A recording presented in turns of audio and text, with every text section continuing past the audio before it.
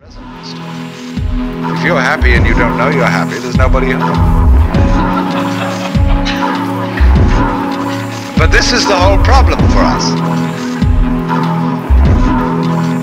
Several thousand years ago, human beings evolved the system of self-consciousness. And they knew. There was a young man who said, though, it seems that I know that I know. What I would like to see is the I that knows me when I know that I know that I know. And how does that I know that I know? See? See? See? Yes. Human that we know.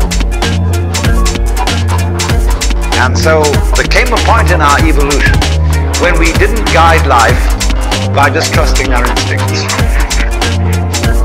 And had to think about it. Had to purposely arrange and discipline and push our lives around in accordance with foresight and words and systems of symbols, accountancy, calculation, and so on. And then we worry. Once you start thinking about things, you worry as to whether you've thought enough. Did you really take all the details into consideration? Was every fact properly reviewed? And by Jove, the more you think about it, the more you realize that you really couldn't take everything into consideration, because all the variables in any human decision are incalculable. So you get anxiety. And this, though, also, this is the price you pay for knowing that you know. For being able to think about thinking, feel about feeling. So you're in this funny position. Now then, you see that this is simultaneously an advantage and a terrible disadvantage. What has happened here is that by having a certain kind of consciousness,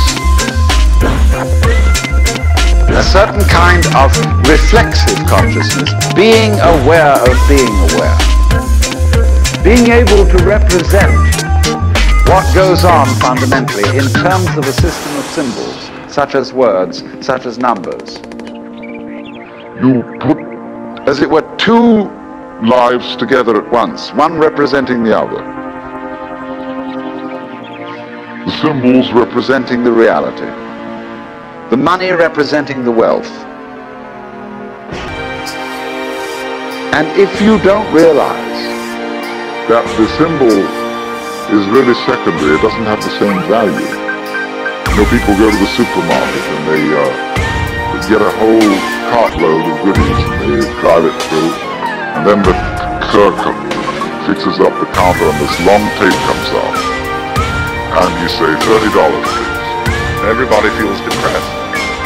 Because they give away $30 worth of paper, but they've got a cartload of goodies. They don't think about that. They think they just lost $30. But you've got the real wealth in the cart. All you parted with was the paper. Because the paper in our system becomes more valuable than the wealth and the wealth. It represents power, whereas the wealth, no.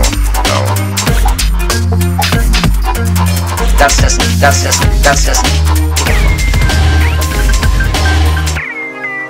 I mean, that's to be really mixed up.